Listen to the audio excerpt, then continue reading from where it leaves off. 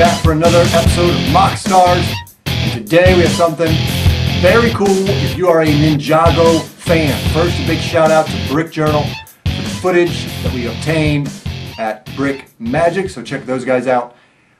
And Seth Higgins has put together a huge, massive, highly detailed model of Ninjago City. Yes, you're never going to get this from LEGO, so to see a huge model of a MOC from depicting Ninjago City, it's pretty special.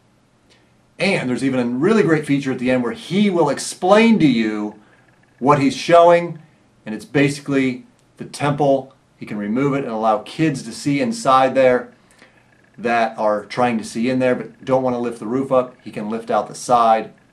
That is my favorite part, but this thing is loaded with details. Check out Ninjago City.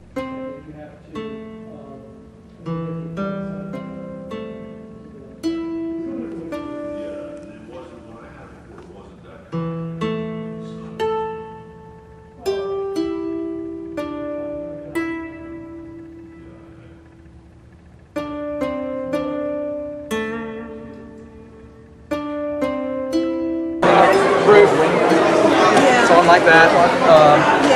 Has some grooves that it falls in, nice and solid. Just grab it and pop it off. Comes open. Now another little feature I had for poor little short kids that can't really see it, I made it so I could pick up the building, set it down, turn it around, slide it right there, and remove the wall so they can see on the inside. And it's got a little training dojo there and a little training armor that they've come out with. And I got all 4 of the different gold weapons, and I don't have 2 of the special flame swords. I put 1 regular gold sword, but there are flame sword down here, which he's doing his little thing. I put a little light feature there to make it look like he's barbecuing them. Nice. It's the minor details that are fun to do, and that's what takes time. It's doing the minor details.